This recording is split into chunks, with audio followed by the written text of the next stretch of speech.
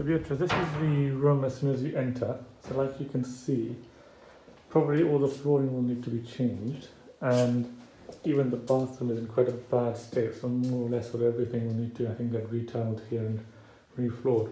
So an idea I had, which would probably be a bit extra in rent as well, or make it easier at least for me to rent out, would be if what we do is this wall, and I explained to Clinton about it, it's not too difficult, we move this wall in line with the shower. We've got a shower tray here, we've got a sink we'll put over there, and the toilet is here. So that will then become sort of your a bathroom.